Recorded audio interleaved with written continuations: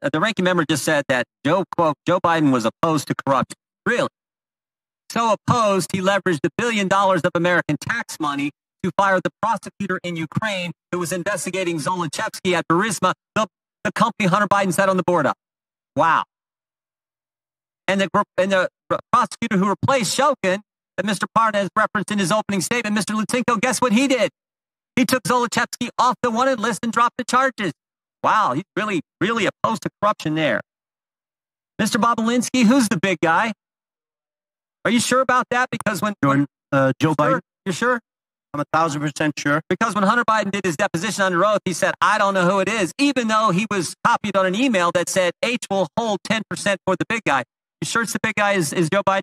1,000%. And there's other text messages that back that up, that the brave whistleblowers, Shapley and Ziegler, have produced, not from my phones, not from my BlackBerry that I took screenshots from. They took them from subpoenas directly from Apple's iCloud that back up the fact that Hunter knew the big guy was Joe Biden. The big guy is the brand. The big guy is the lift. The big guy is the one who showed up at golf outings, who took phone calls and meetings and lunches and dinners with Hunter Biden and his business associates. Is that right? Correct.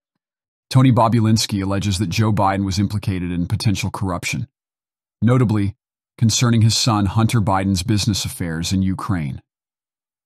Representative Jim Jordan's discussion with Bobulinski is perceived as expressing apprehensions regarding the honesty, genuineness, and ethical obligations of political figures. They view Bobulinski's assertion that Joe Biden is the big guy as proof of unethical conduct and breaches of trust by prominent politicians.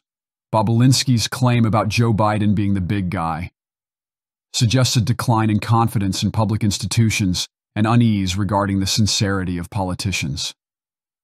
Representative Jim Jordan's inquiries are scrutinized to underscore Democratic apprehensions about political malfeasance and the imperative for governmental answerability and openness.